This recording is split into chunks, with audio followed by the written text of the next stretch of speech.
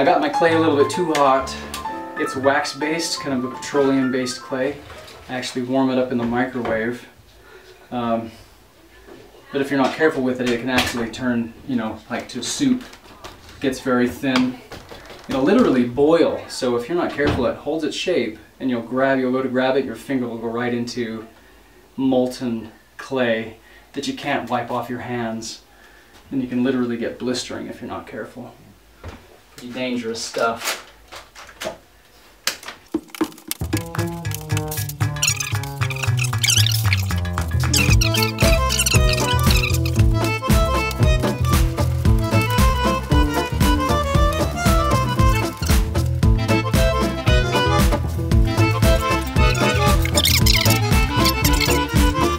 Once the clay is applied by hand, I use a flat metal tool to scrape over the entire surface of the monument.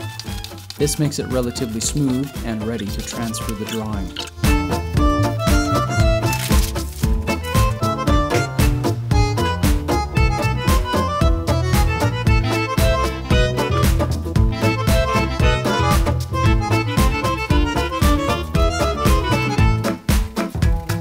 So you can see I broke one of the spindles accidentally. I was being a little too rough, but a little bit of wood glue to get it right back together again.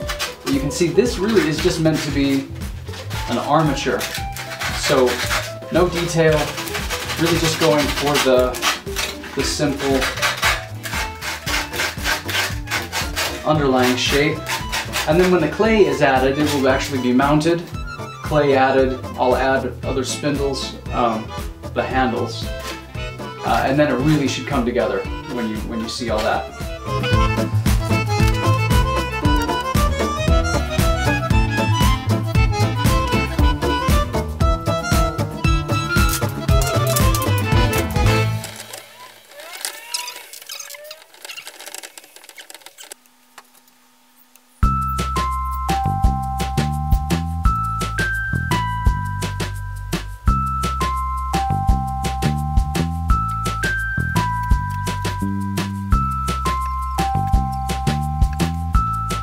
Alright, so we're really at the point where I'm finishing up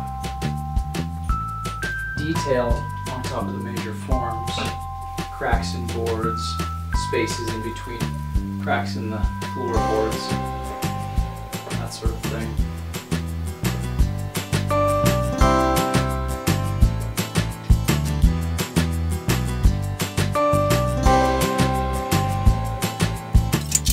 Pieces of sheet metal are used to section off the finished sculpture into 12 pieces. Then we're ready to mold.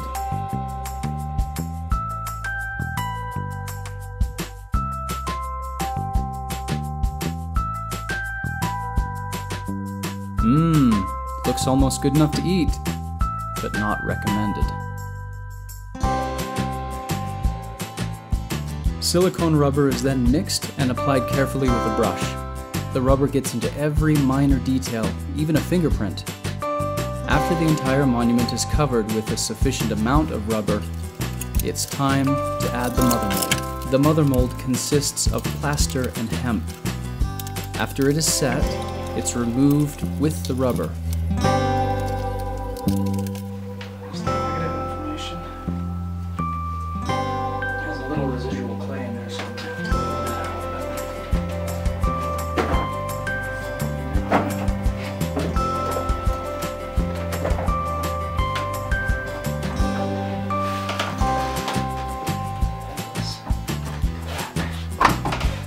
All the different pieces in the wax will go through the bronzing process, and so we'll get to see all that too.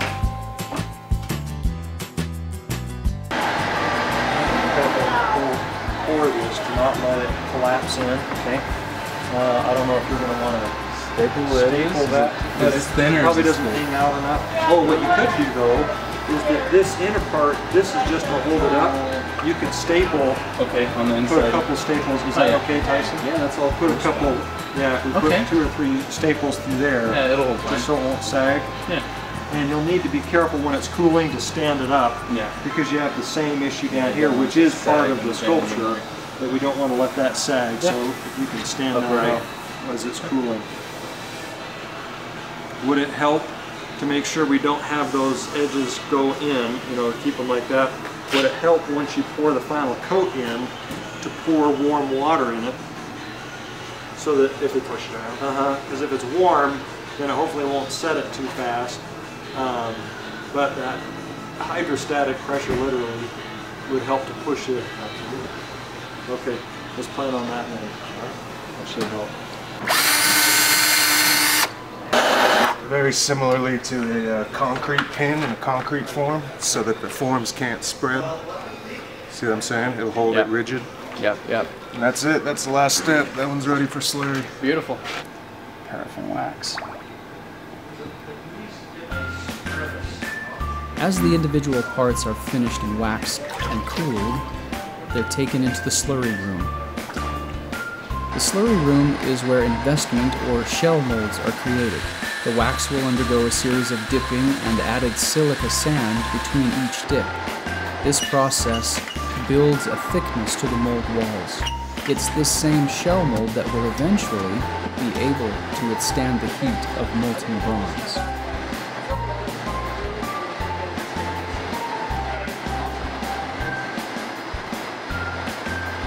It's now hollow. What used to be wax in there has now been what they call flashed or burned out. It's what you can see the burn marks. This is what they call it the lost wax method of casting. All the wax gets lost out of it.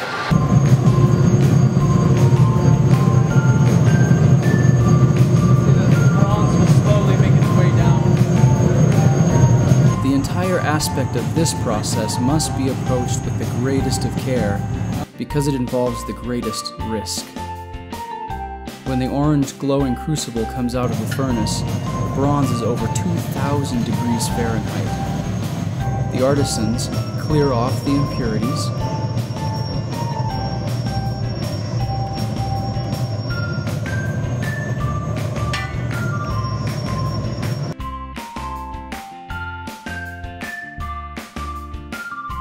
check the temperature,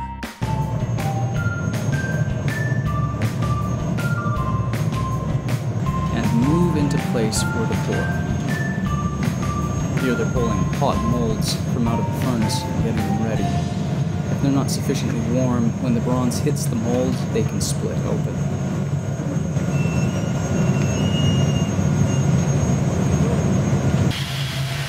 Once the bronze is sufficiently cool, the shell mold is chipped away to reveal the sculpture.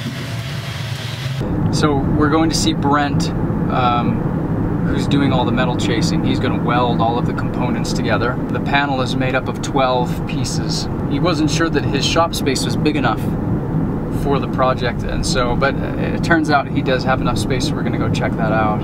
I guess what you'll see is, first he'll actually tack weld some of the panels together. So there'll be some different things that we'll actually get to see today. If you have one panel that's shifted off just a little bit, it shifts the next one off even a little bit more. So by the time you get to the opposite side of the 8 feet of monument, you're way off and you've got big gaps between the seams.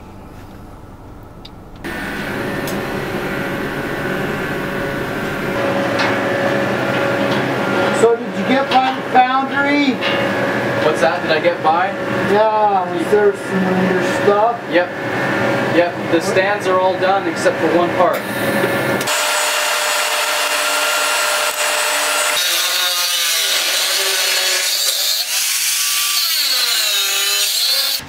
Close that guy. He's just gonna close it with his brute strength. Is that it? What? Did you do it?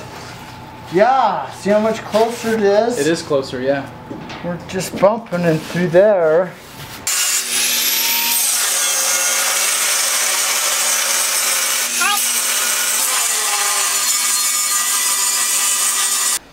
Worked out most of the day. This one is... Okay, that's... Come here, Tyson. Look at this. Can you see this cheesy metal right there? Yeah. Today I wanted to have it a lot further. Okay, is this a, I'm glad you're here. Is this a straight line from here to here, like here?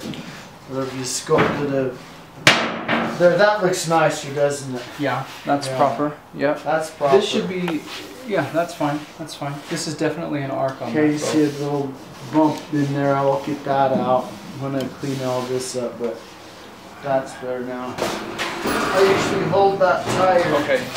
I'm gonna watch that corner. Yeah, just push it down so it doesn't slide out.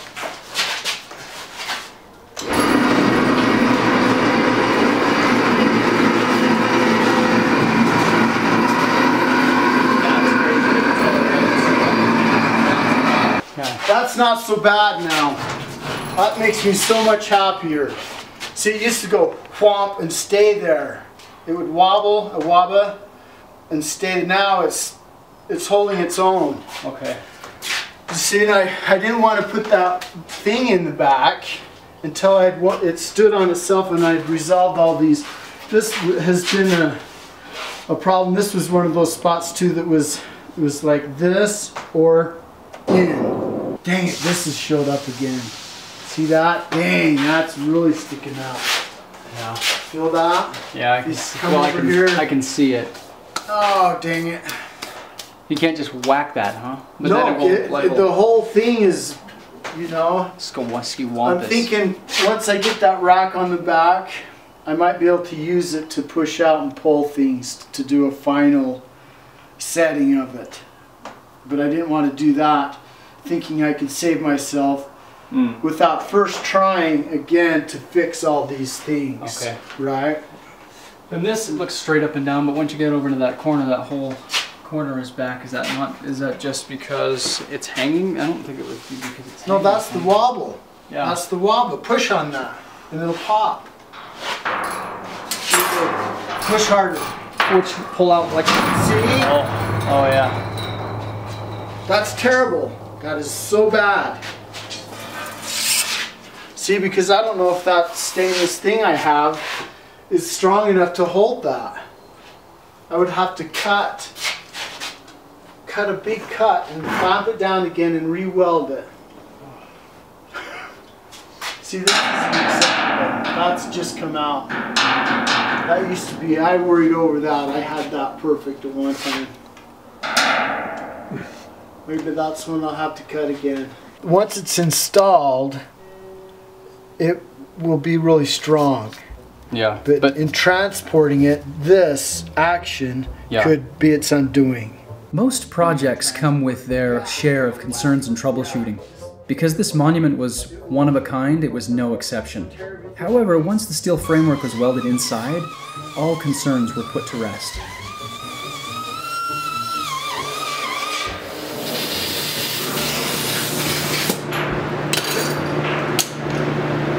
Well, that bad boy's standing up on its own, isn't it? The cement's not level. No, but it's not falling over on you. That's a good sign.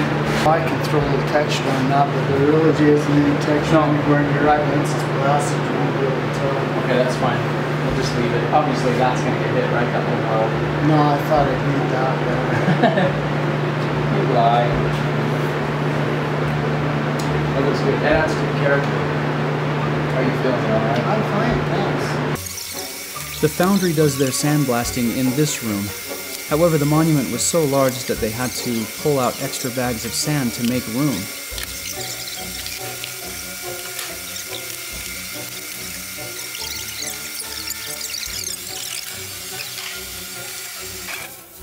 By watching closely, you'll see the surface of the metal go from a shiny to a matte as the sand blasts it.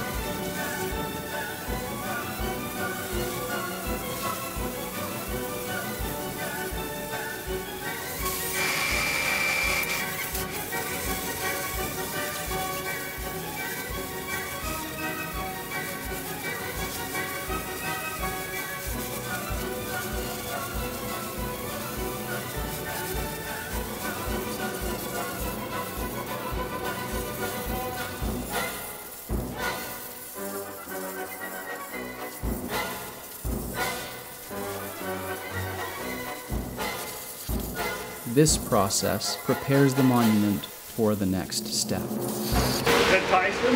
Yeah. And once you're up above, when you're spraying and it's coming down, rinse it off. It goes down. spreads it downward as it goes down. So let's watch this real quick. Like I'm going to spread right here, and now the soldier's running. Yeah. I think it's running. I don't want to take my soldier off and go and fly all the way up there. But if you want to see how fast it's running, it's going to run down and channel down. It's the same technology as Disney uses. Is that right? Scare people. High pressure air compressor.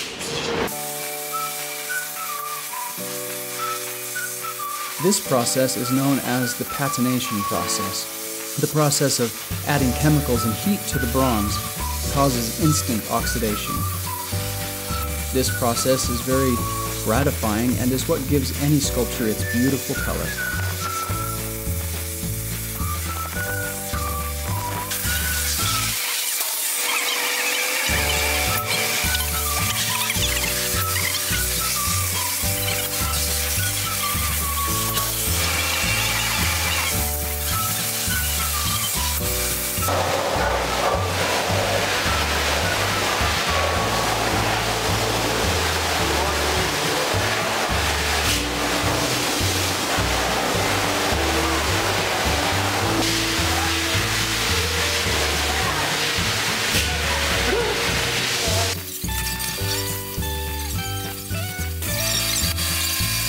So it looks black right now, and now it's...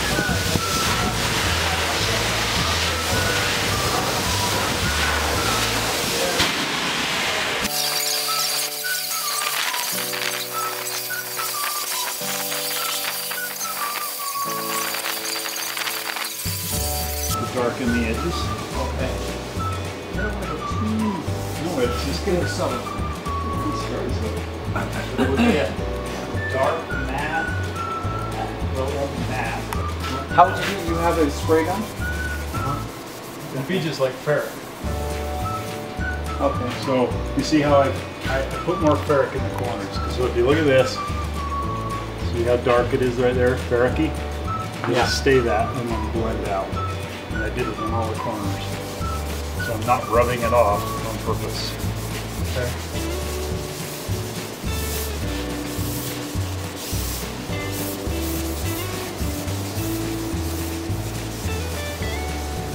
But we'll retain that lighter like as it is now. Look at the cloud versus the scrub. Yeah, that's cool. It'll just be a little subtle than you want to do.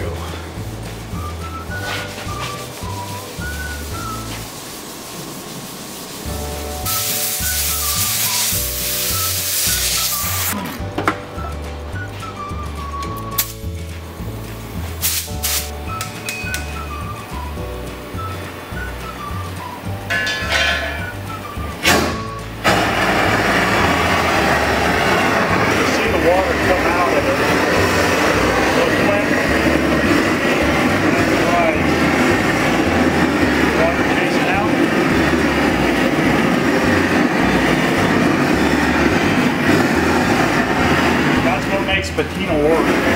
So I'm drying out the bronze and it wants water now. So I give it water laced with iron. And then water goes out, the iron sticks on.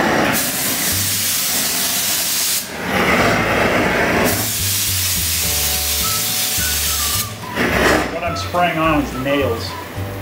Destroyed with nitric acid. Liquefied nitric acid.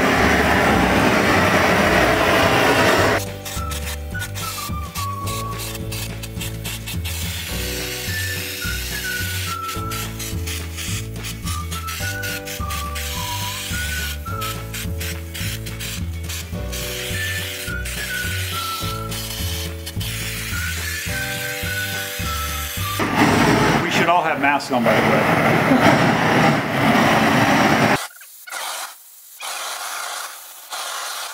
Looking good.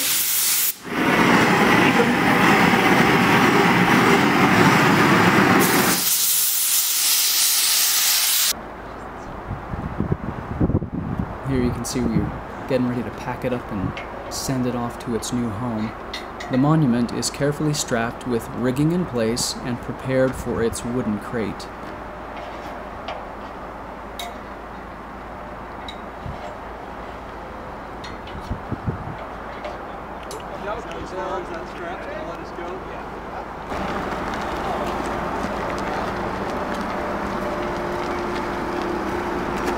Remember, there's a correct side and a wrong side. Oh, yeah. Trying to figure that out. Go ahead and twist it. Sure. Well, we're finding out. I'm pretty sure that this one's the back. This is the back.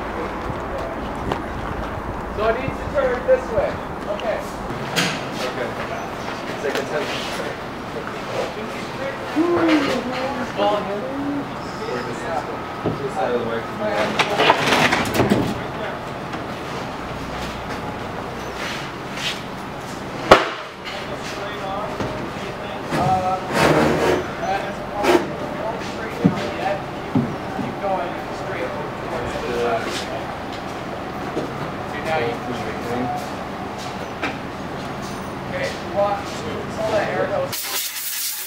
It's given one more blast of air to remove any particles or dust that might damage the patina in transit.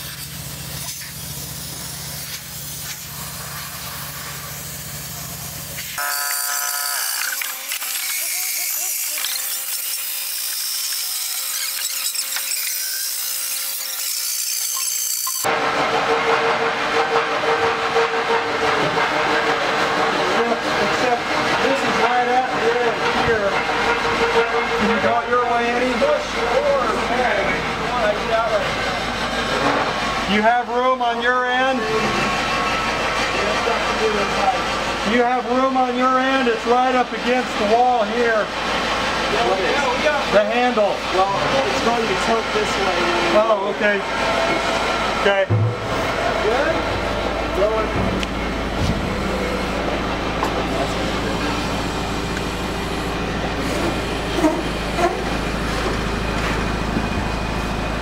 Good. Right on the mark.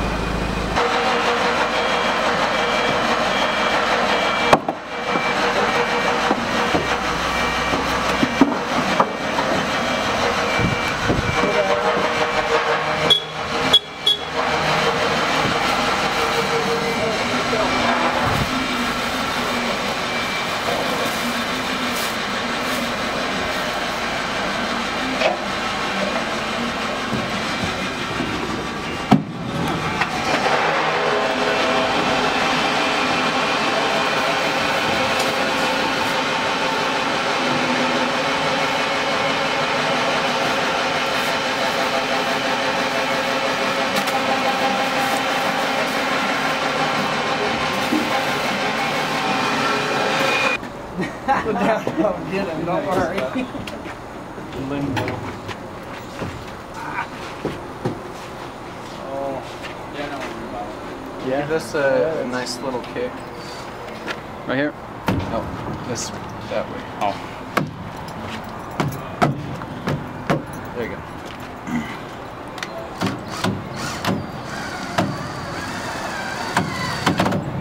Okay.